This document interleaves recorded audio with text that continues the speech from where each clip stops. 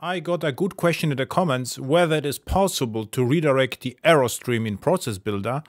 And as a preparation, I create an interface called err, which writes to error stream cool Java exception. And I think the first time here, I will call Java from Java. So let's do this. ProcessBuilder, new ProcessBuilder, and pass Java, and as an argument, Java. And then start the process, and what I get back is the process.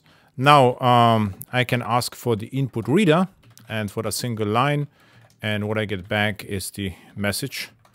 And now let's print it out. And this is the message. So let's run the code and see what happens.